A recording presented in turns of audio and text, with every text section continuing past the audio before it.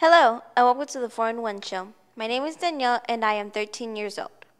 This show is run by youth, hosted by youth, and aimed to inform youth. We will give our perspective as true as we know it. We will also be showcasing some local talent and video shorts.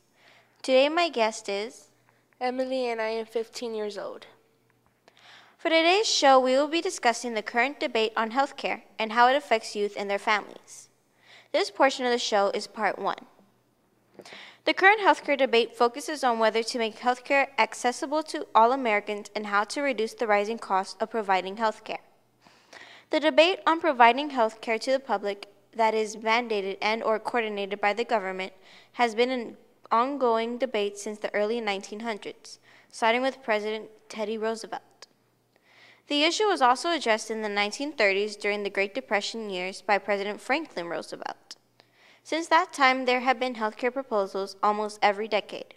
This past year, in 2009, we are coming closest to passing a healthcare bill that will affect most Americans.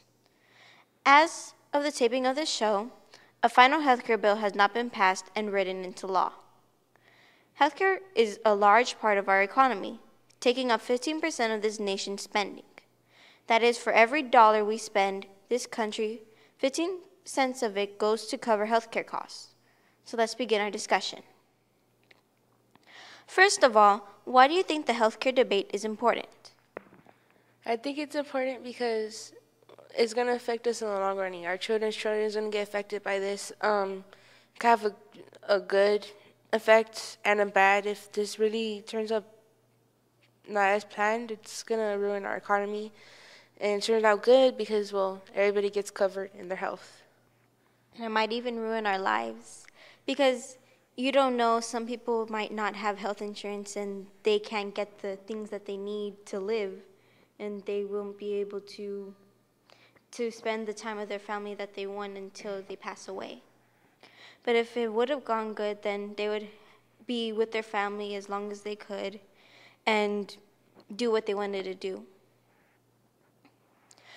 When is the last time you or your family had to go to the doctor or the hospital?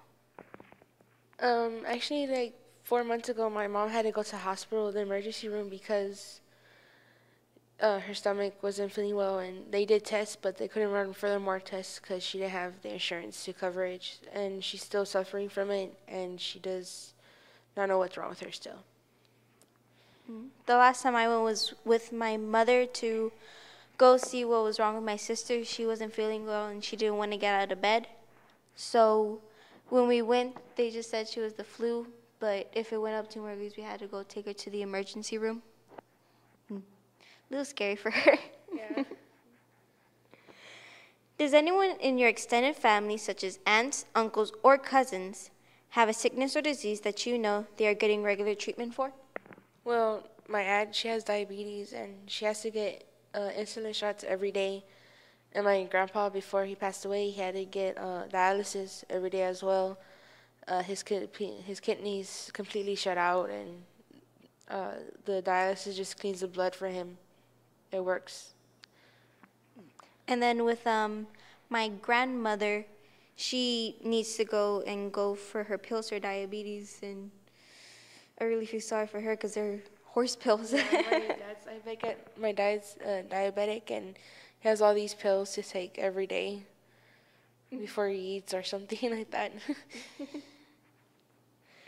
So generally in the U.S., you are able to get health care as a child up until the age of 19, either by coverage under your mom or dad's health care with their job, or you can qualify for a government program that is offered by the state called Medicaid or in CHIP, which is short for Children's Health Insurance Program.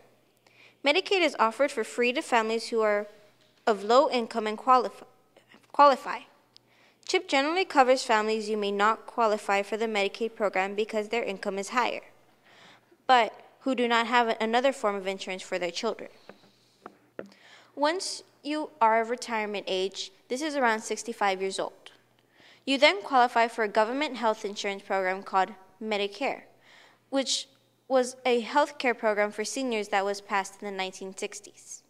This program can cover most of your medical costs up through your old age. However, If you are between the ages of 19 and 65 years of age, there is currently no government program that covers you if you do not have private health insurance. And you are left to attempt to get health insurance through your employer, if they offer it, or try to buy insurance separately on your own. Were you aware of this gap? No, because I have Medicaid, and I thought it would cover you to a certain age if you keep on applying for it. And I thought it would like actually help, but I wasn't really aware of it at all.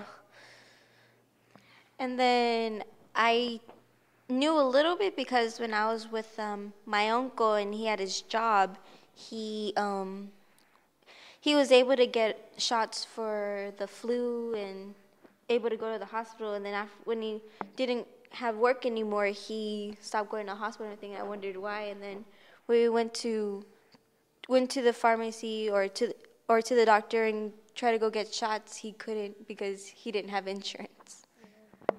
That happens a lot. Mm-hmm.